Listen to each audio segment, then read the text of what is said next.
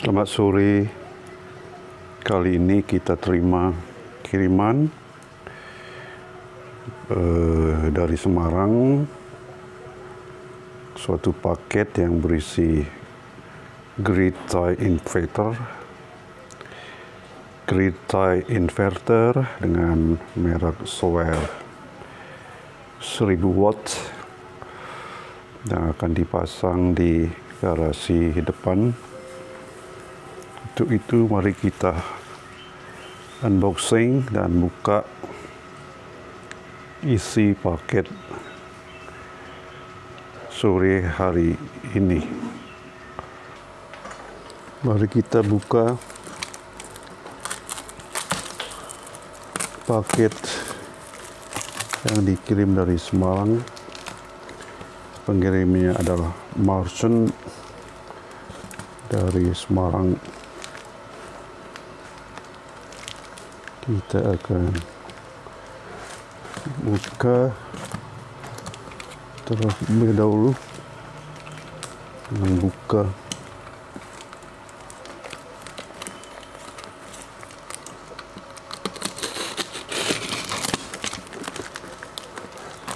bungkus daripada kotak ini.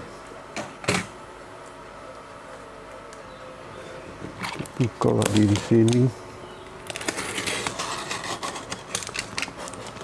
isolasinya dibuka.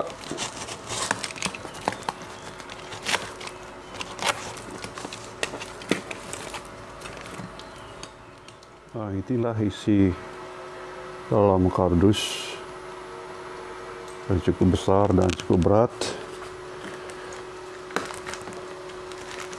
Kardusnya kita angkat terlebih dahulu.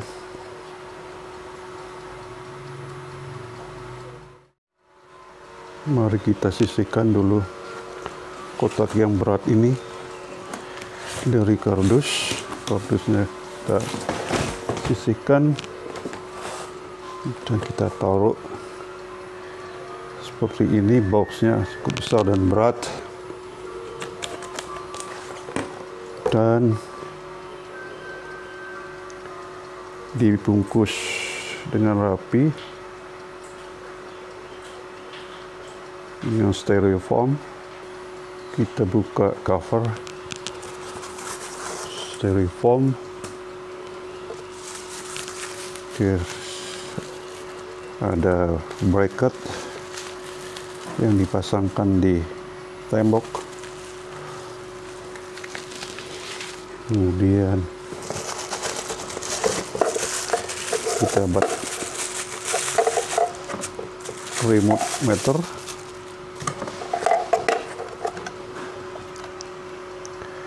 Remote meter merek Souer dengan tombol on off, dan kabel serial yang dihubungkan nanti ke GTI-nya.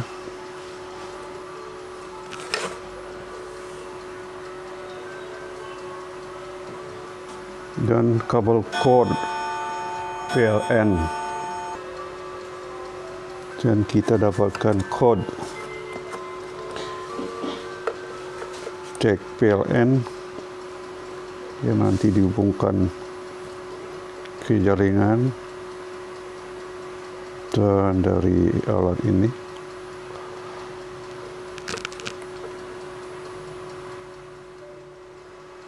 Dan juga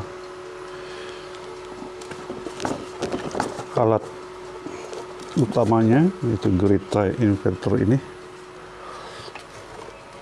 Lumayan berat,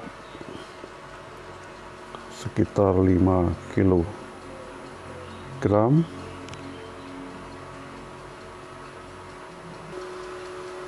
Dan juga quick guide user manual berupa secari kertas dalam bahasa Inggris. Dan di Souer Grid Tie Inverter User Manual GTI D300B or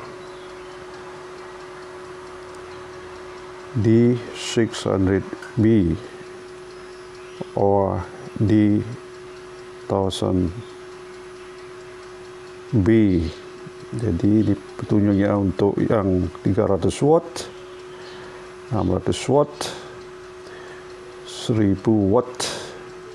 Kebetulan yang kita dapat adalah GTI di 1000B. B artinya dapat remote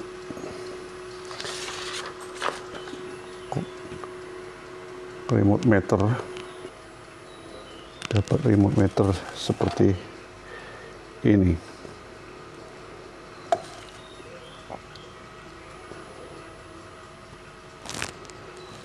Dan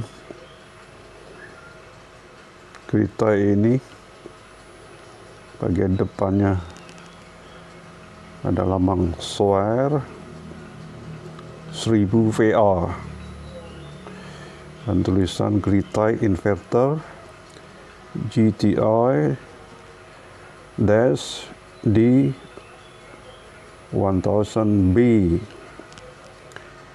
Kemudian VMP bekerja dari 36 sampai 39 volt, sedangkan VOC atau V open circuit dari 42 sampai 45 volt. Outputnya berupa AC 230 volt 50 Hz. MPPT-nya pada jangkau 30 sampai 40 volt. MPPT maksimum power point tracking dengan lambang sinus murni. Di sini sinus murni per sine wave PWM dan dengan berat lumayan sekitar 5 kilo. Bagian depan kita dapatkan indikator yang merah stop, di sini run, di sini on off, dan jack DC code yang disambung nanti antara grid tie inverter ini ke jala listrik. Dan pada bagian belakang terdapat terminal luar biasa, di cover pelindungnya luar biasa. Ada pelindung pengaman dan double fan, jadi dia intelligent fan double.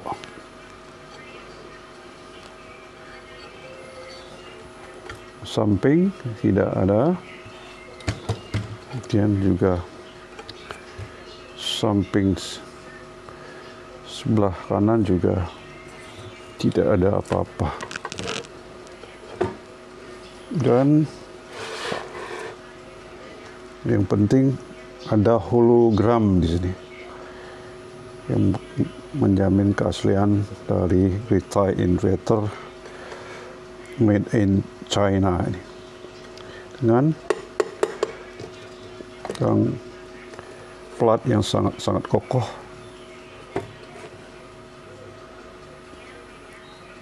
Mari kita timbang beratnya dengan timbangan yang analog ini, seberapa berat daripada SUOER ini.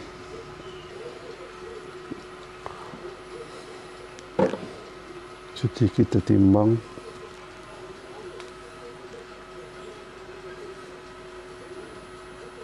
beratnya adalah 5 kg.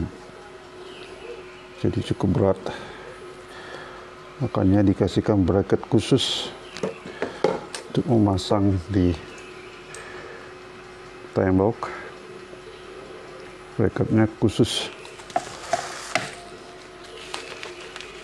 ini untuk memasang grid tie ini nanti.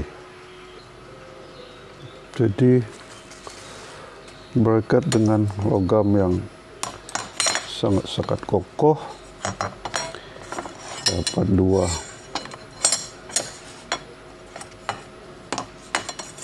biji dengan lubang 6, jadi 3 pasang lubang yang nanti kita pasang di tembok seperti ini.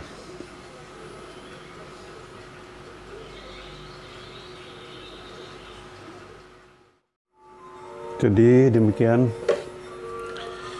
kita setelah berhasil membuka atau unboxing dari suatu grid tie inverter dengan merek SUOER dengan daya 1000 watt, beratnya 5 kg, dengan warna merah, dengan juga casing yang luar biasa tebal. Pada bagian belakang ada terminal yang untuk PV tentunya, solar panel dengan pembungkus protektor seperti ini, luar biasa.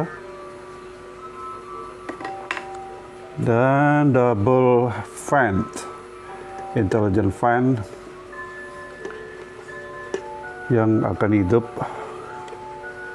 kalau dia gitu ini panas, dan sudah barang tentu di depan ada jack ke PLN, ke jaringan, dan juga ada slot, serial slot yang disambung ke remote meter dengan tombol on off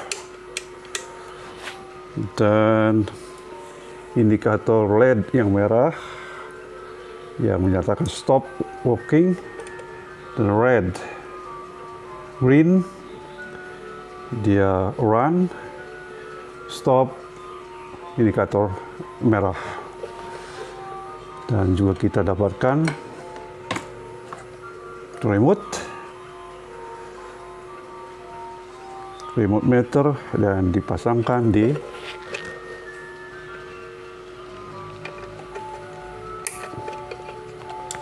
slot jack seperti ini.